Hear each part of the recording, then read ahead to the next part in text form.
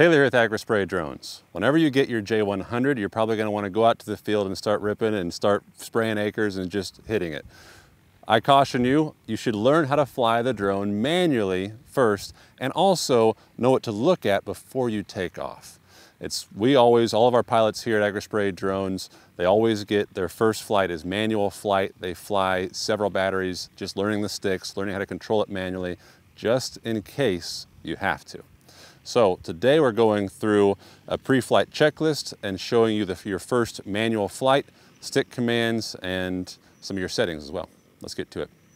So our J100 set up here, we have our battery, and we have our remote.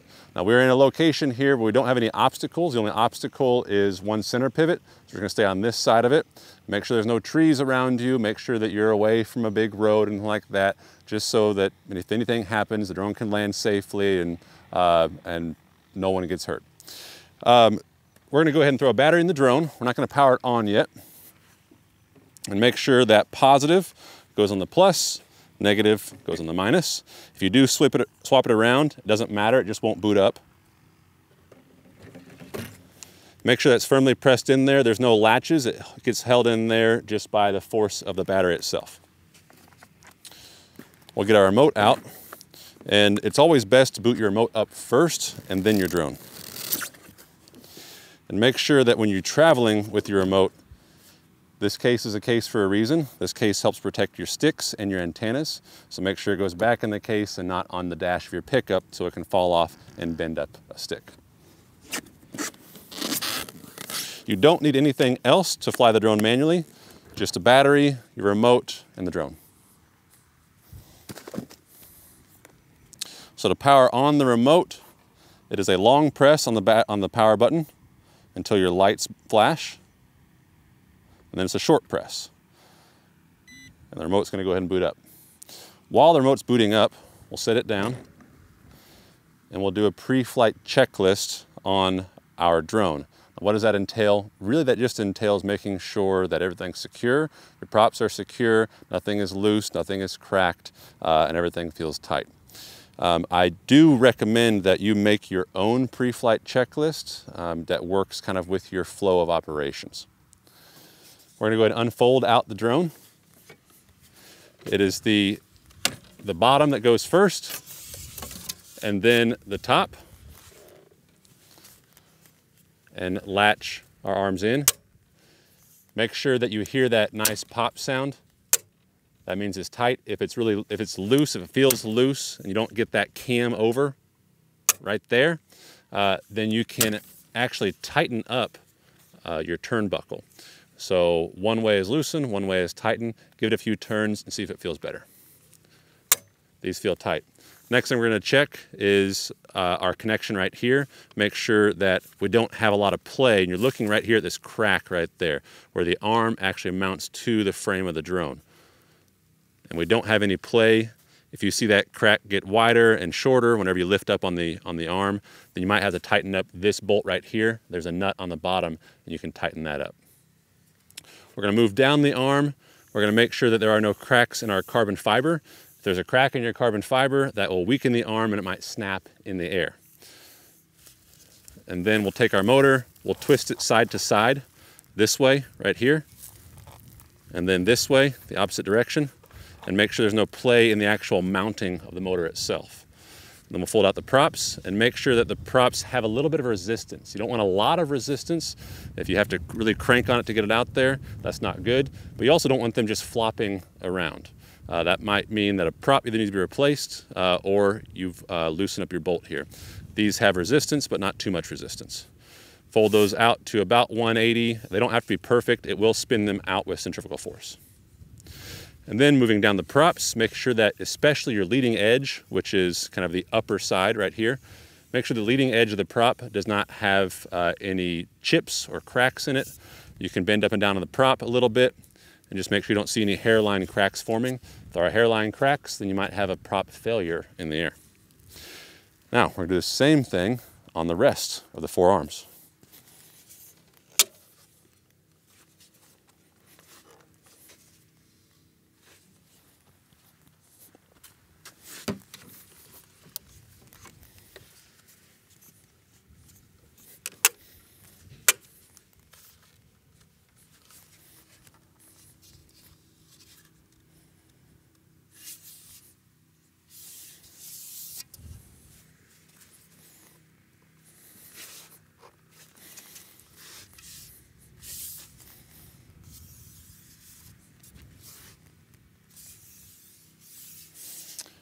Okay, arms, props, motors are all good on this drone. That is the most critical part when you're in the air. All of your weight is on these 4 motors and these 4 props. Okay, everything else really is checked by the drone. All of your electronics, it does a self-check with your ESCs, GPS, all of that should be automatic. There are some sprayer system checks that you want to do, but this is just a manual flight demo. All right, next we'll go ahead and boot up the drone. So that is a long press, same thing on the remote, to get that flashing there, and then a short press. Long press, red light flashes, and a short press. The drone's going to go through a boot up sequence here. It's going to start acquiring satellites. It's going to connect to our remote, and it's going to make sure that it's ready to go. I'll start my screen recording. This may take about 30 seconds to a minute for the drone to acquire satellites and connect to your remote. And hopefully this one was connected from the shop. They just updated the software on here, so I may have to reconnect it.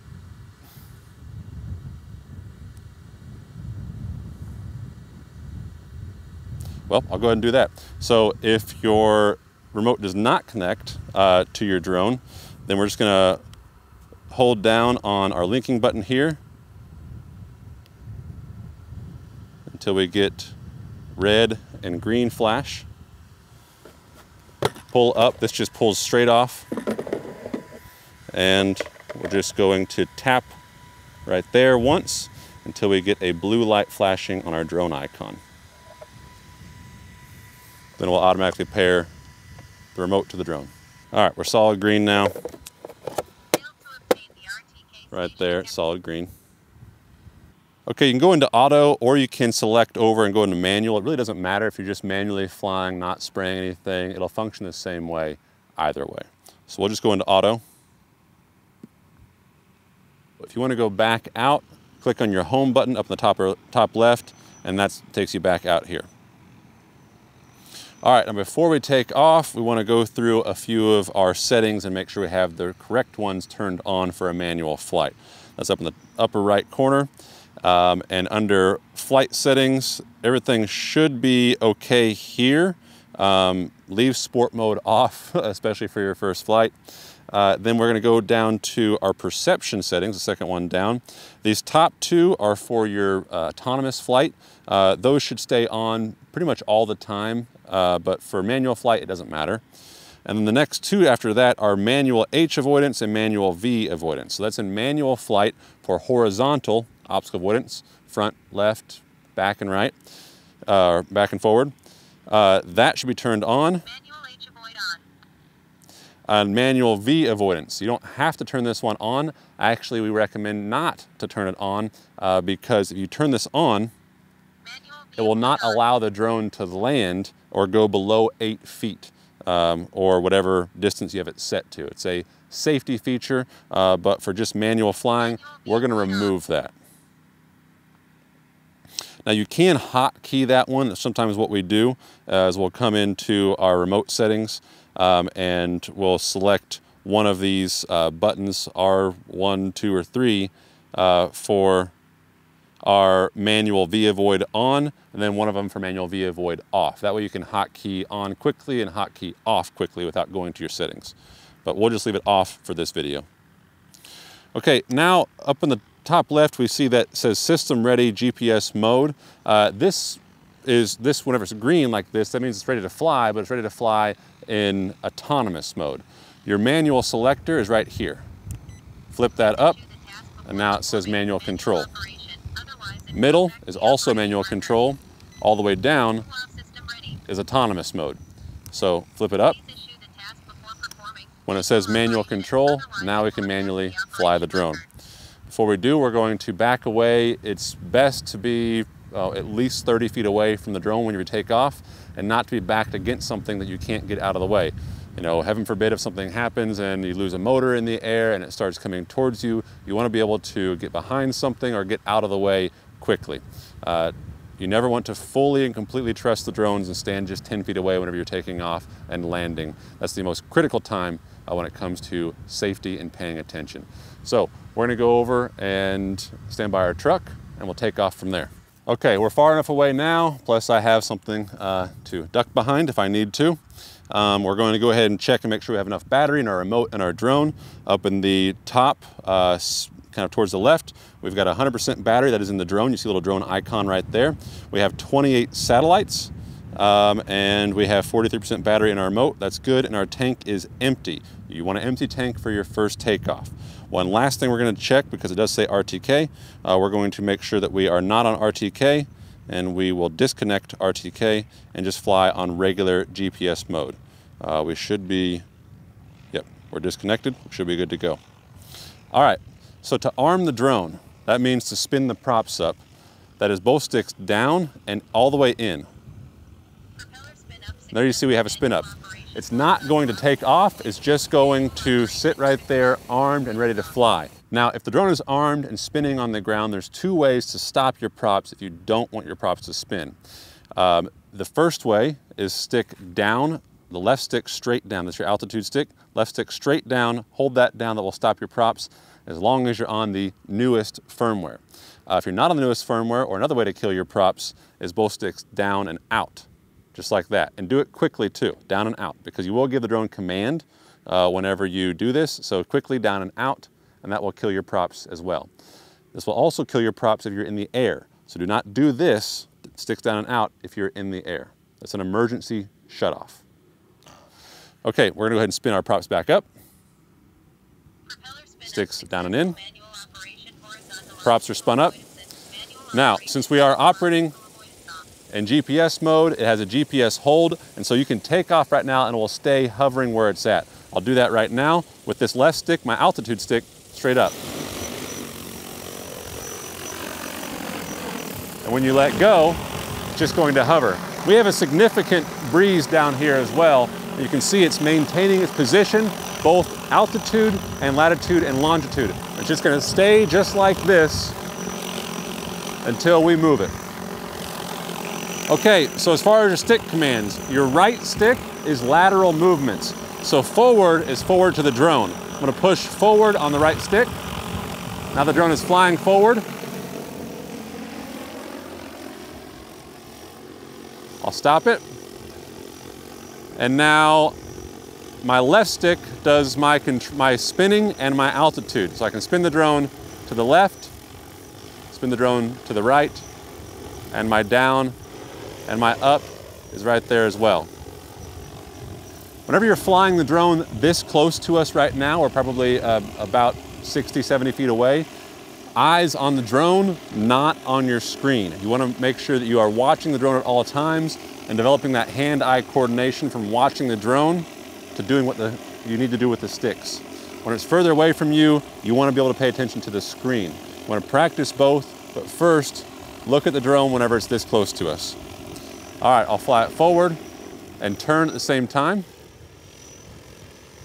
Turn right and turn left while flying forward. This is a good practice to get into. That way you understand how to fly forward and turn to go around the edge of a field. You want to practice actually facing the drone towards us. If you look right now, the drone is actually facing toward us. So if I move left on my right stick, the drone's actually going to go to my right. This is very confusing whenever the drone's actually coming back towards us from home and we want to take over manual control, then it's actually backwards from what our stick is. Facing this way, it's correct. Facing this way, it's backwards. When you do this, I like to have multiple takeoff and landings. That is the most critical part of the operation. So practice your takeoff and landings and practice your aerial maneuvers and combination maneuvers as well. Make sure you go easy on the sticks. Don't jam the sticks all the way one direction. The drone has very quick acceleration. Very easy on the sticks. So we'll bring it down out in the field and land it manually. And you want to do nice and easy on the stick as you get close to the ground. Easy on the stick, and then all the way down. That will kill the props. Take off again. Sticks down and in. We'll kill it. Sticks down and out. We'll arm it again and take off. This is what you need to be practicing multiple times in an open field. Manual control. and gradually being able to fly faster and faster, doing more and more combination moves until you're comfortable. All right, we'll bring it back and we'll land it manually. We're not going to use a return to home feature at all right now because we want to have full control of the drone so that we can learn. I'll spin it, bring it down.